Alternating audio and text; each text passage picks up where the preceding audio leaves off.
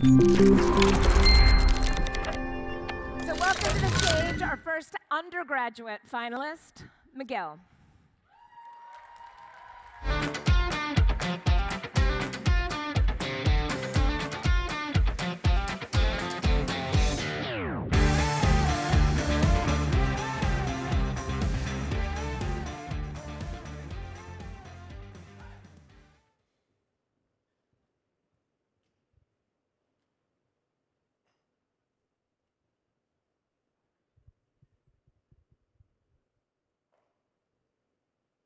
"4 months. The time it takes to grow a garden. The time it takes to get used to your new job. The time it takes to graduate your last semester of university. 4 months can be all a patient has left to live after a diagnosis of terminal pancreatic cancer. 4 months of chemotherapy. Treatment after treatment, with only a 9% chance of surviving the next 5 years. One of the most lethal cancers, 52% of cases are diagnosed in the metastatic stage when the cancer has already become fatal.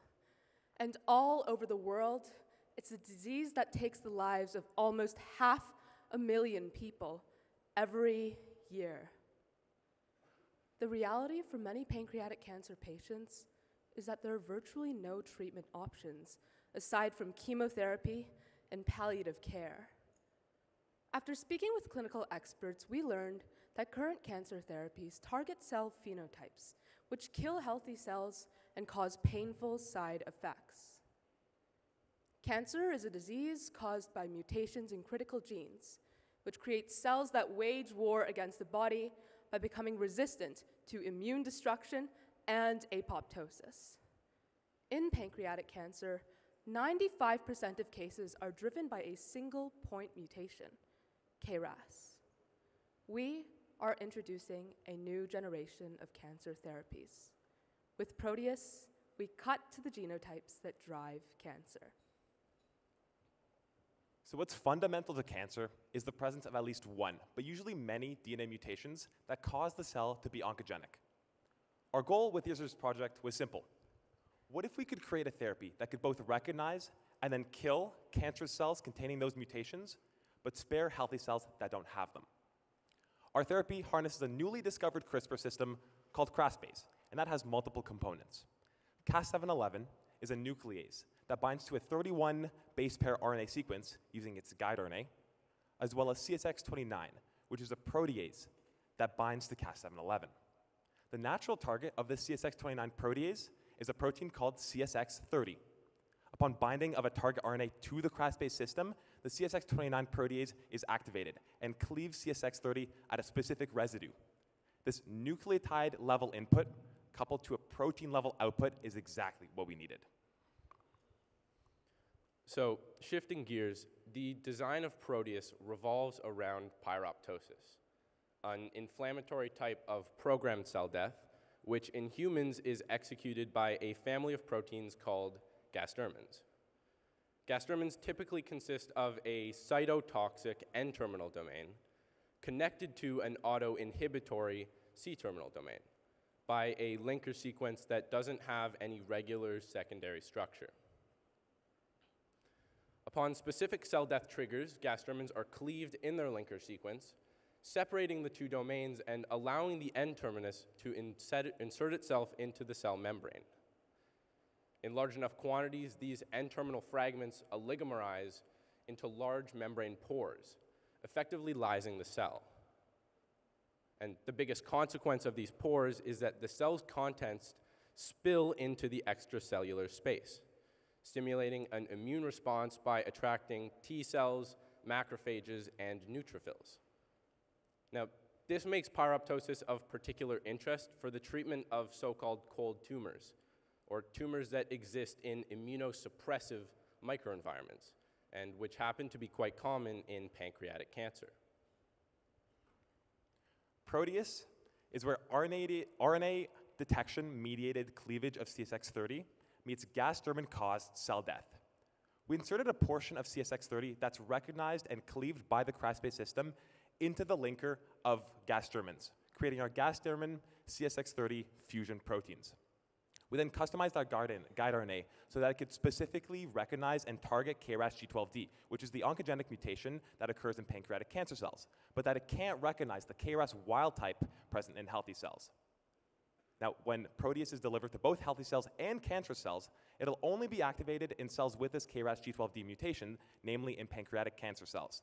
Now, once the Craspase system is activated, this CSX29 protease will cleave the CSX30 residue that's present in our Gas-German fusion proteins, releasing the N-terminus of Gas-Germans to insert itself in the membrane, form pores, along with a pyroptotic fiery cell death. We designed a couple of these fusion proteins using Gas-German D and Gas-German E with the goal of inducing an inflammatory immune response that could then clean up the tumor upon pyroptosis by recruiting immune cells. So now we have a neat design on paper, but how do we actually go about developing and implementing this in a responsible and responsive way? Human practices have guided the design of our whole project, from the Proteus system to testing in the lab to proposed implementation. A particularly moving conversation that we had was with KK's, one of the longest survivors of pancreatic cancer, who now helps to advocate for patients going through the same thing that she went through. A story she told us completely shifted our viewpoint on what human practices is and why it's so important. She told us that a young woman recently diagnosed with stage 4 pancreatic cancer came into her advocacy group and told her, "I'm okay, I know that I'm going to die, but I just want to be around others." Speaking with Kay and other patients made us realize that far too often, the work that we think can change the world is done in isolation. We all work in our own little boxes, forgetting to consider hundreds of factors at play, let alone the person, the actual human life we're affecting at the end of all of this. These conversations redefined what human practices meant for us. It's not just some criteria to check off for the iGEM competition, but rather an opportunity to learn, to redefine how we approach problems, to reflect on how we can best help those we set out to, and to create feedback loops between just another project and the world in which it imagines living. In terms of methodology, our first step was to re-engineer Saccharomyces cerevisiae to serve as our chassis for which we can mimic human cancer development. We then constructed various yeast substrains by introducing our system with and without our different fusion protein designs. We assembled our system into 4 plasmids using 2 different inducible promoters.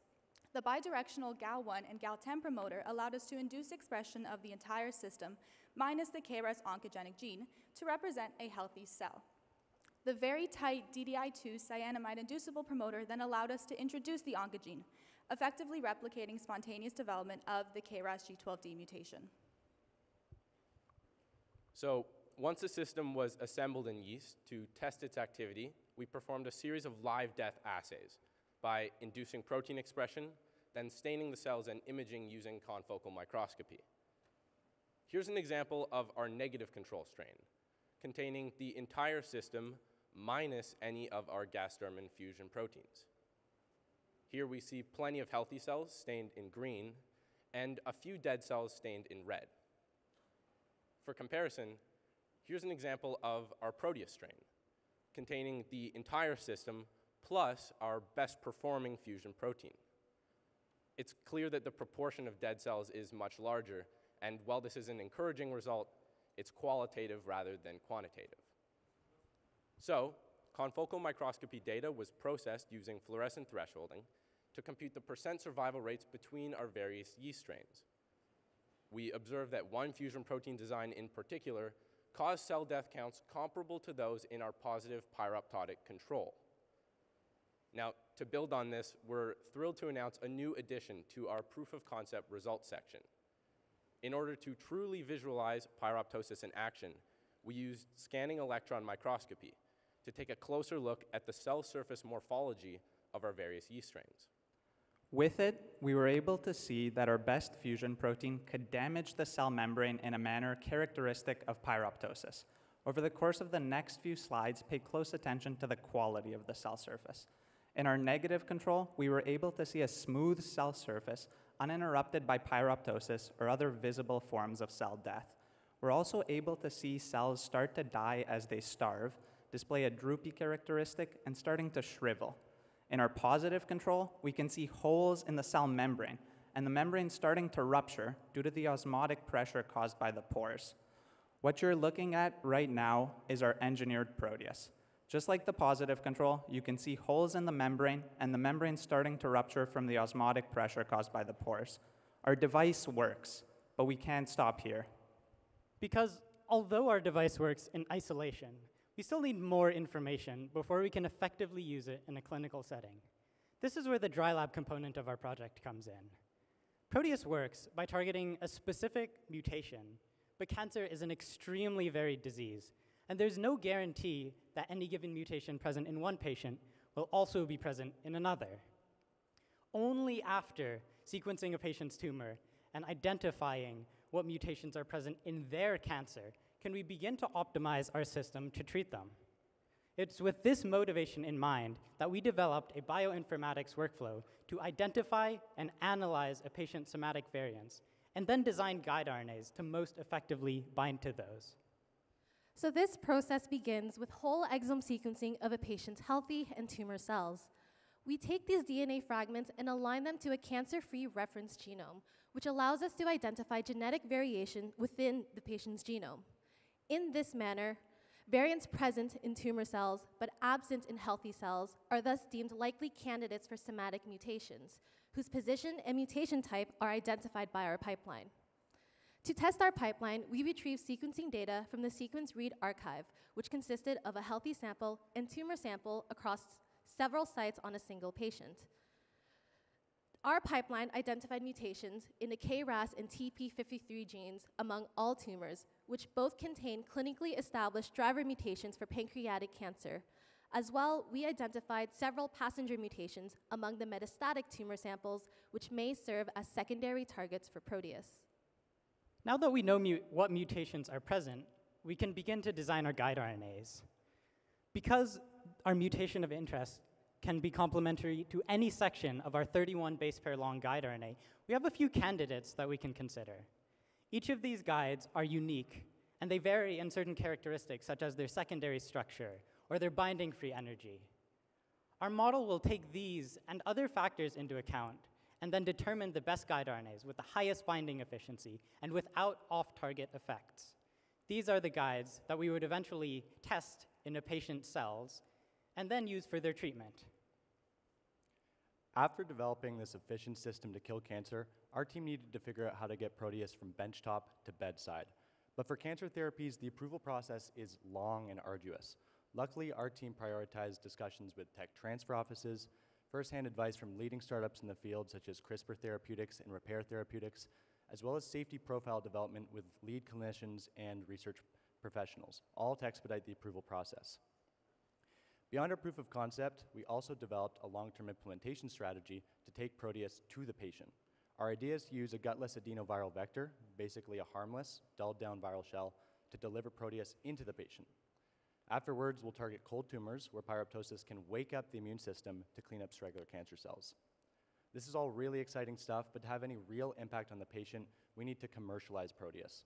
For this reason, our team has developed a robust business plan that outlines our key considerations for commercializing Proteus.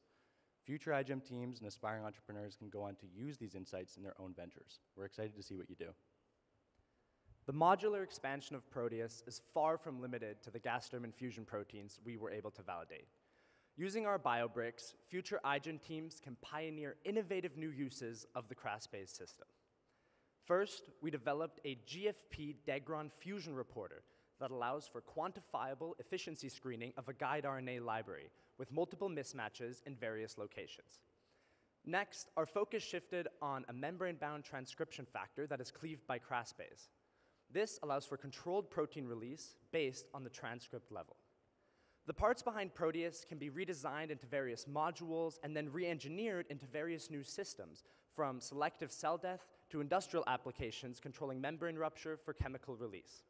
With our proof of concept, we show the validity of Proteus, and with our parts collection, we highlight some systems that we've come up with to jumpstart your SynBio ideation.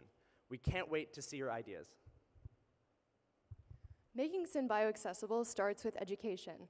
At McGill iGEM, we've had an amazing time over the past year learning as much as we have, and we're strong believers in passing on that knowledge.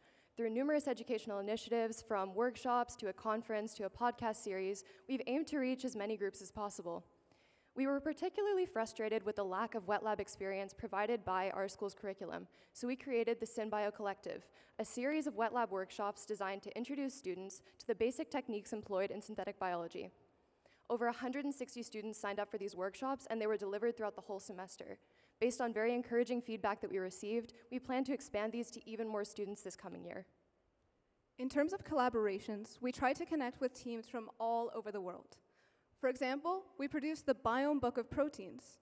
In addition, through collaboration with District 3 Innovation out of Concordia University, we hosted In Vitro 2023, a biotechnology conference looking to connect iGEM teams with the greater Canadian biotech economy through panels, showcases, ideas, and discussions. We further collaborated with around 10 other iGEM teams to provide a guide for future iGEMers through the creation of a bioethics report covering all villages. We hope that this document can inspire student researchers to be adaptable, reflective, and responsible with the technologies they create. These very values were essential to our project, from ideating it to speaking with the people it could one day impact. They were crucial to getting Proteus to where it is today and remain crucial to where we imagine it being. What about beyond cancer, beyond therapeutics? With Proteus, we hope that future teams can take inspiration from our vision and meaningfully approach humanity-wide challenges. There's never been a better time to dream with biology.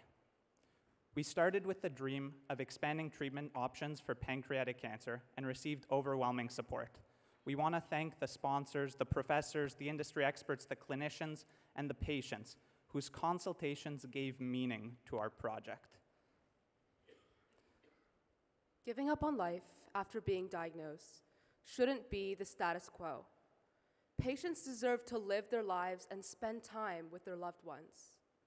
Though we're still a long ways off from changing what it means to get a stage 4 diagnosis, we hope that someday patients won't have to count down those last 4 months.